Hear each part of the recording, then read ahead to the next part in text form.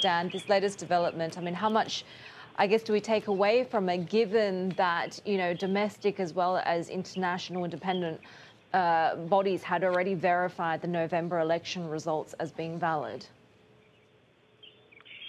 Yeah, this isn't so much about whether the November election was actually free and fair and legitimate. It's more about the military figuring out a way to keep its hold on power and influence in the government in the years ahead.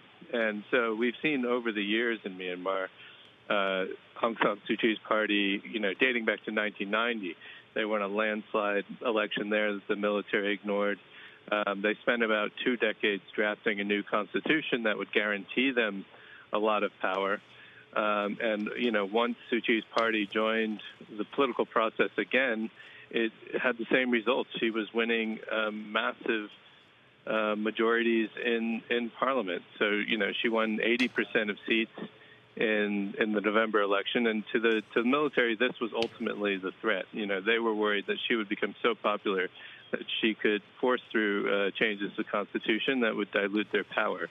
So, what this is about and what they need to do over the next year, from their perspective, is to figure out a way to change the rules, either by banning Suu Kyi completely or some other mechanism to ensure that when they do hold the next election, it doesn't produce the exact same result.